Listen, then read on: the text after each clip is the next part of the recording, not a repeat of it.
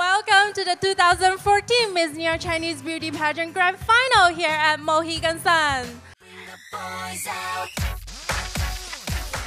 Hello to all Mohegan Sun friends. I am TVB Linda Chung and I'm so happy to be here. Well, a pageant is a competition, and when I met the judges' criteria and God's fortune and won the pageant, it opened a lot of doors for me and a lot of different opportunities for me in the entertainment industry, for me in television, singing, and movies. But I think the most important thing that I gained was the relationships and friends.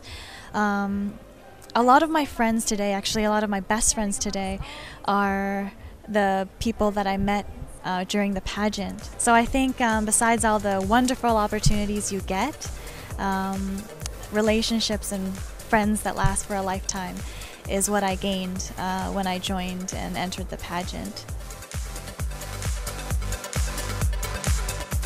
If you're a young girl that enjoys being on stage, you're not embarrassed to do so, you love entertaining, then I think it would be a great avenue for young girls to get to know their own culture more and different cultures as well.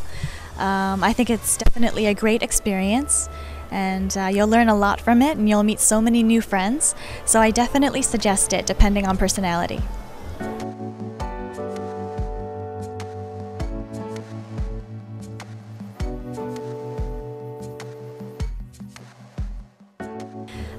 Well, there's a saying that beauty is skin deep, and which means that beauty in the inside is more important than the outside, and I really agree with it.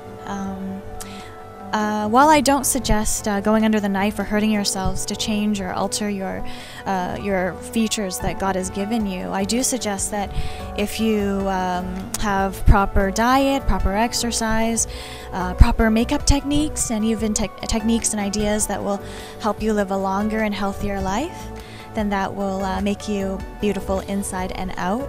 And also, I think humility. I think if you're humble, then even the highest praises will not praise you, and the criticisms will actually help you to become a total package of being beautiful inside and out. Yeah, that's beauty to me. Catherine Hui! Contestant number 11, Catherine Hui, congratulations! Wow, go sing!